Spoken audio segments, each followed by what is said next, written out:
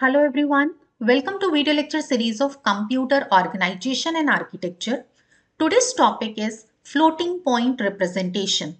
In this video, I'll be talking about what is floating point number and how many kinds of possible representations are there. Let us begin. See, floating point number is a number which is usually represented or which is usually in the form of a decimal point, right? Point means if you're writing 3.14, 6.5, minus 125.5. So these are the floating point numbers. Floating point numbers can be positive or negative. And floating point numbers, it represents wide variety of numbers. And you must also remember when we are talking about floating point, then it refers to the fact that number radix point. Radix point is what? Which is the decimal point, right? So number radix point, which is the decimal point, it can float. For example, you can write a number as 1.2345 or you can write 12.345. So here you can observe that the decimal point float. And general representation of floating point number, it involves two things. One is the significand and other is the exponent. What is significant? Significant, it contains the numbers digit, right? And negative significant represents that the number is negative, while the exponent means where the decimal point is placed relative to the beginning of the significand. And negative exponent may also be exist, and negative exponent shows that numbers are very small. Suppose we are talking about this number is only if the number is written as 1.2345. So you can represent this number as 12345 into 10 raised to the power minus 4. This is also one way of representation. So this term, this is what? This is nothing but significant, right? And this minus 4, this is what? This is base. And sorry, this is exponent. This is not base. This is exponent. And 10, this is the base. So any number can be represented as significant into base raised to the power exponent. You must remember it.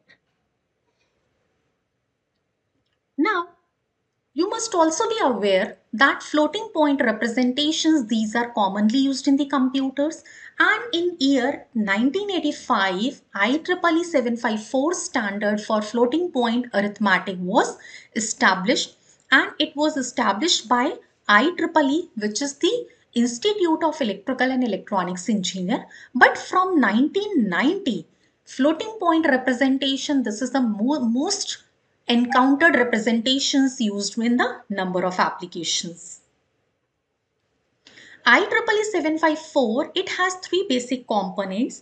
The components are sign, exponent and mantissa. First, as I've told you, sign. Sign means this is denoted by S. Number may be a positive or negative. So 0 represents for positive and 1 represents for negative. Second is the biased or modified exponent. So the exponent field, it needs to represent both positive and negative exponent. But here modified exponent means a bias is to be added to the actual exponent so that stored exponent may be obtained. So here a term which is bias, this is very important. This particular bias is to be added. And the third is the normalized mantissa.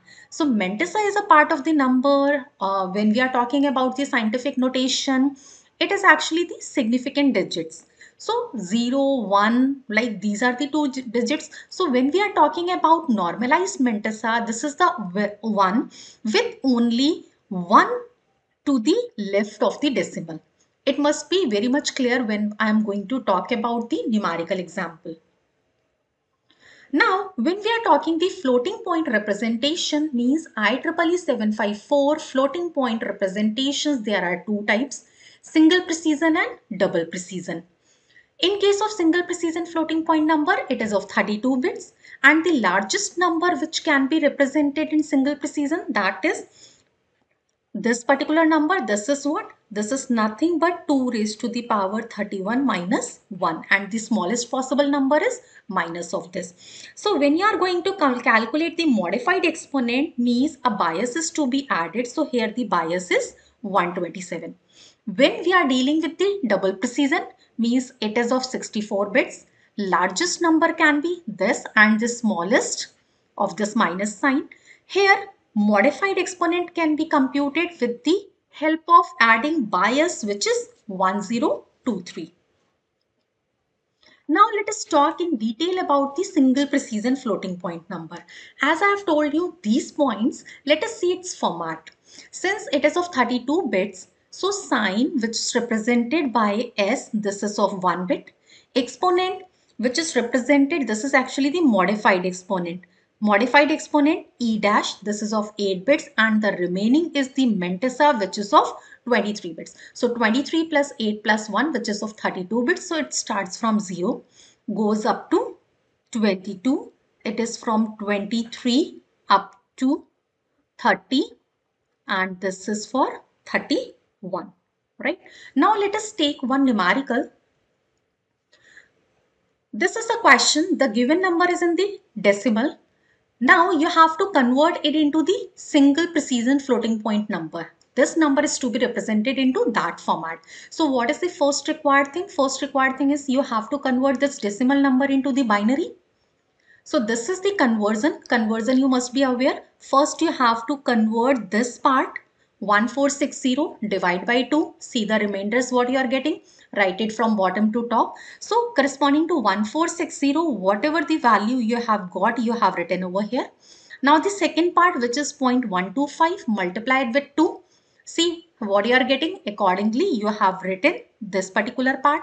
So this is what the binary of the given number which is into the decimal. Now you need to normalize it, means you have to normalize this binary number. So when you are normalizing this number, normalizing, let me write it, normalization means you see you have shifted this decimal point toward this particular position. So now it is what, 1.011 something this into 2 raised to the power 10. Count the value, 1, 2, 3, 4, 5, 6, 7, 8, 9, 10 positions left. It is being shifted.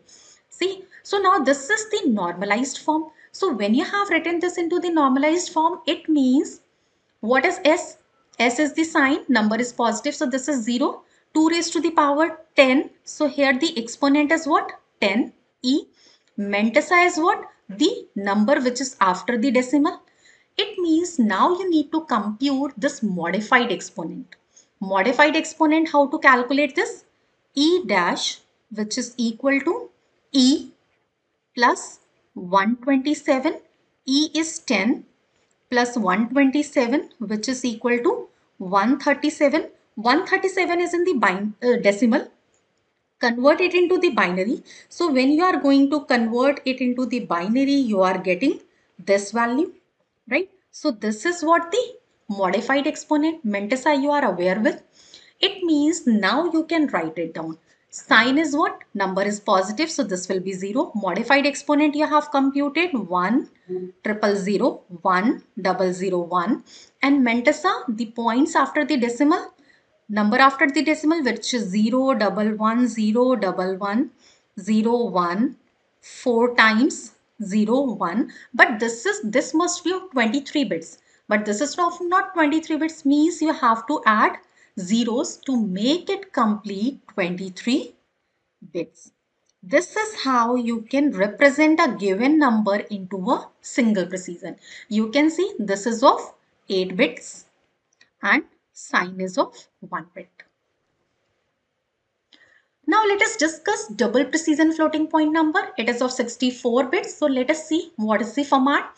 Out of 64 bits, Mantissa, this is of 52 bits, starting from 0 to 51. Exponent, which is the modified exponent, this is of 11 bits. And sign, this is of 1 bit. Again, let us take the same question for which you have to represent this number into a Double precision floating point number, just the given number was into the decimal, you have converted into the binary. After conversion into the binary, you have represented it into the normalized form. This is the normalized one. From here, you know, number is positive, so S is 0. E is what? Exponent, which is 10. Mantissa are the number after the decimal points, right? Again, you need to calculate the modified exponent, which is what?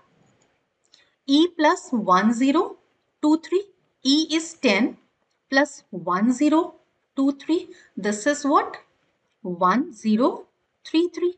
This number is what? This is into the decimal. Convert it into the binary. So when you are going to convert it into the binary, you are getting 10000001001, right? This is the conversion of this number into the binary one. See how many bits are here? 1 2 3 4 5 6 7 8 9 10 11, and exponent, this is of 11 bits. So now you can write it. Sign number is positive, so this must be 0. This is what? 1 double zero double zero double zero 1001. Mantissa is what? The number after the decimal, which is 011011001, 4 times 0 and 1. And this must be of 52 bits. It means you need to add 0. And how many zeros? So that this complete Mantissa, this will be of 52 bits, right? So this is how the given number, which was into the decimal, you have converted into the double precision floating point number. In case the number is negative, so for the negative number, the sign bit, that will be 1. Thank you so much for watching this video.